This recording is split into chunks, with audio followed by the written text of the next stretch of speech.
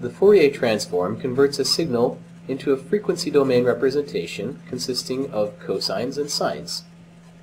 The frequency domain is simply a visualization of the same signal as the original, but with frequency along the horizontal axis rather than space or time. The output of the discrete Fourier transform, or DFT, is an array of complex numbers, encoding how much of each frequency is present in a given signal, and by how much it is shifted. The real component of the output corresponds to the amount of cosines of each frequency that are needed to reconstruct the signal, and the imaginary component corresponds to the amount of sines.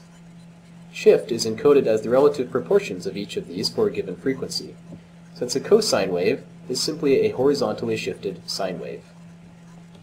The discrete Fourier transform algorithm is very simple. Here's a mathematical formulation of it. The transform, big H for each frequency u, is equal to the sum over all time points of the product of the time domain signal, little h of t, with a complex harmonic function of frequency u. The e term with the exponent expands to a sum of a cosine and I, the imaginary number, times a sine, both of the same frequency u, with respect to the length of the signal. The transform is computed as the dot product, for each frequency u, of a sine and cosine of that frequency, with the original signal. Here is the pseudocode for the DFT algorithm. The deconstruction is very straightforward. In the outer loop, we are asking the question, how much of each frequency is present in the signal?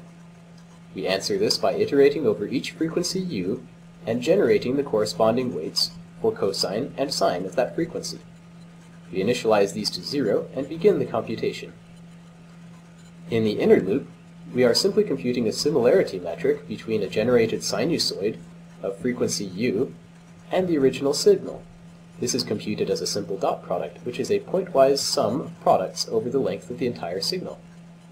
As in all dot products, the product is maximized when the two signals are identical.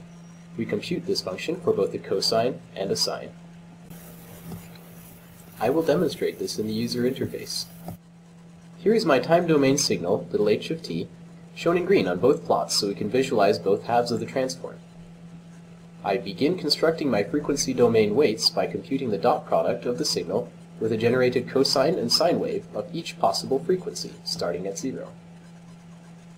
The blue line shows the generated sinusoid. The one on the top is cosine, the one on the bottom is sine. A sinusoid of frequency 0 is a flat line. This enables us to include an offset in the reconstruction of the function. The red and black areas are shown for convenience. They represent the positive and negative components, respectively, of the dot product of the two functions. The correlation coefficient, seen on the right, is the sum total of these areas. If the signal is positively correlated with the sinusoid we are testing, this coefficient will be positive. If it is negatively correlated, it will be negative. If it is uncorrelated, it will be approximately 0. And so we iterate over each frequency, computing this coefficient as the dot product of the signal with the sinusoids of the given frequency under test. This is the value that we plot in the frequency domain, with real values corresponding to the cosine correlation coefficient and imaginary values corresponding to the sine coefficient. Notice that the signal begins to encounter some aliasing at the frequency n over 4. It still retains sufficient information to uniquely identify the frequency until we get to the frequency n over 2, beyond which aliasing takes over completely, and the unrepresentable frequencies appear as lower frequencies of the signal. Notice the sinusoids, rather than getting more compact, are spreading out again. And we are done.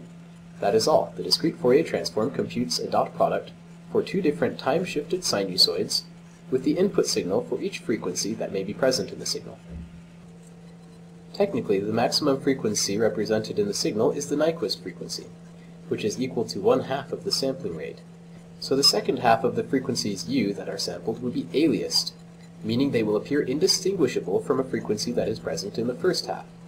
As it turns out, the aliasing patterns are symmetric or antisymmetric to the original frequencies, as we can see here.